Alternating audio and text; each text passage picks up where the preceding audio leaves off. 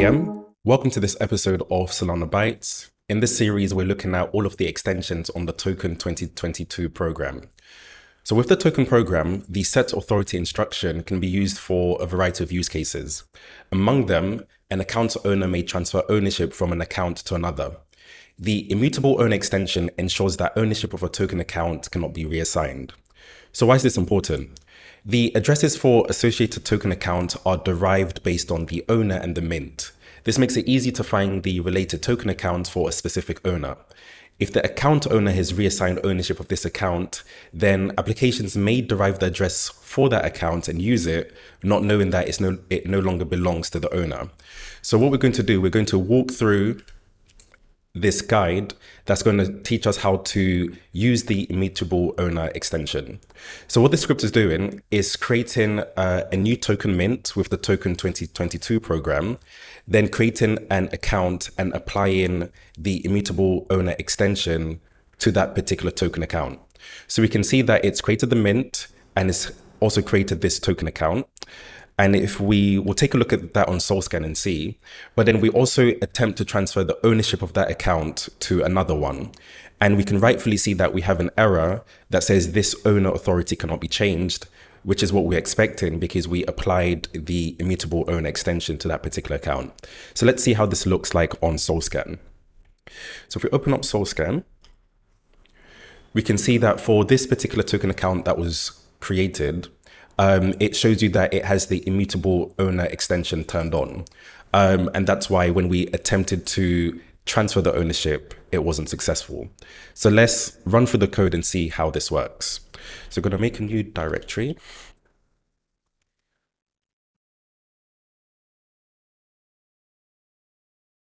CD into it. Then I'm going to init a new npm project. And then I am now going to install Solana web3.js and Solana SPL token. So now let's open up VS Code and see. So we're going to create our index file, index.mjs.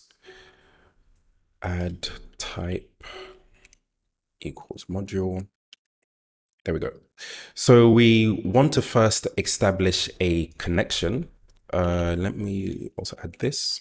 So we say const connection equals new connection. And we're going to use the Clost API URL, devnet. Then we're going to say confirmed. So once we have that, we want to create a payer account that's going to pay for all of the transactions that we are going to have. So const pay equals keypair dot generate. We then need to fund this account via an airdrop.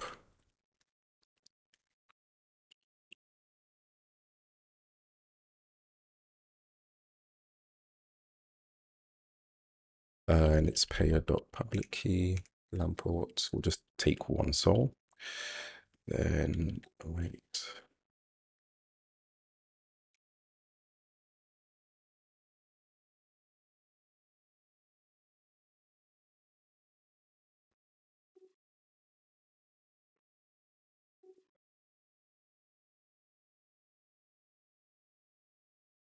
There we go. So that's just the setup code that we need. Now we can actually go and start creating the new mint, then creating the token account and applying the extension.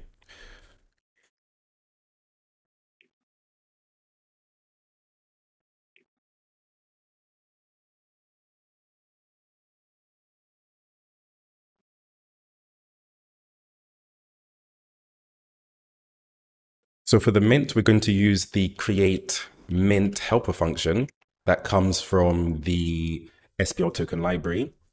It takes a connection, a payer, a mint authority. For the freeze authority also, we just use the same key as the mint authority. The amount of decimals, the key pair, but we're just going to leave this undefined. Also takes the options, but we'll leave that undefined. And then we're going to use the token 2022 program. This will give us a new mint. Then now we want to create an account with that immutable ownership. So we're going to have the const keypad. So this is going to be the owner of the account. Then now we need the actual account address.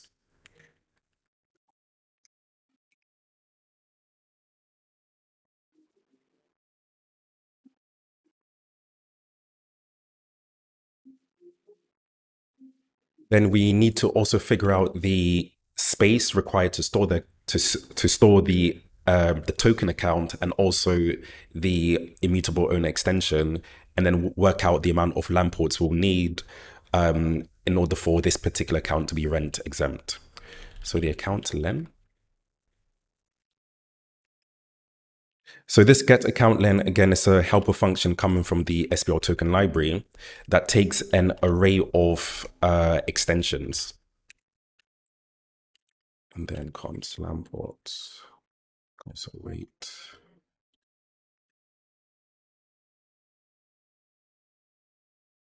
This is account.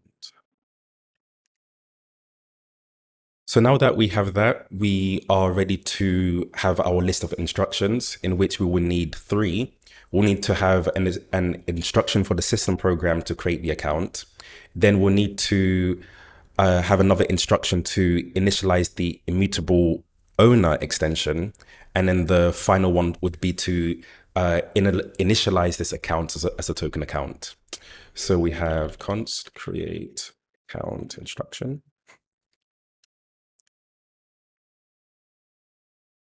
Create system program, not create account. So the from is the payer. We then have the new, whoop,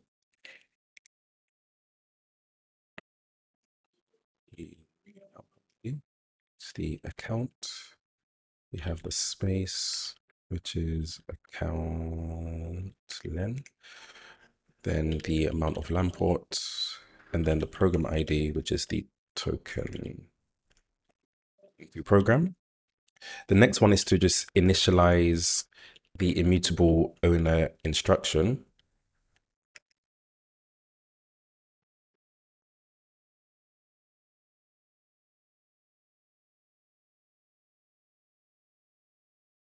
Which again is a helper function coming from the SPL token library, and it's the token 22 program. Finally, we then initialize this token account.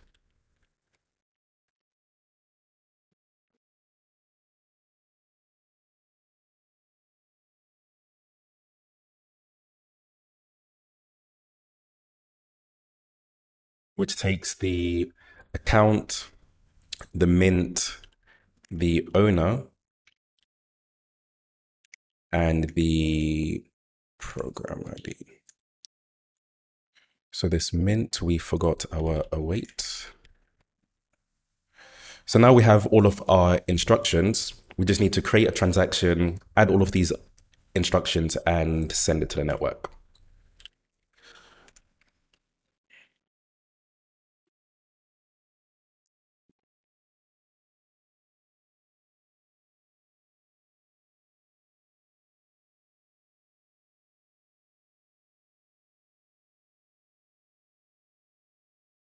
So we're adding the create account instruction, then the initialize immutable owner instruction, then initialize account instruction.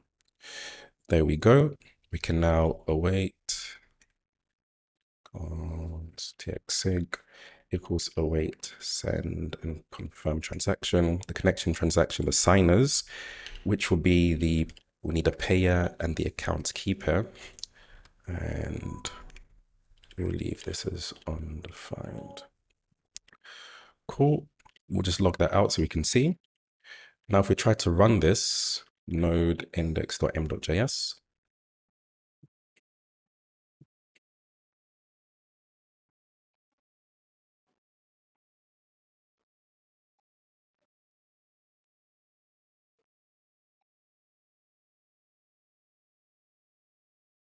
So we can see the transaction signature. Let's open up SolScan and take a look at what happened.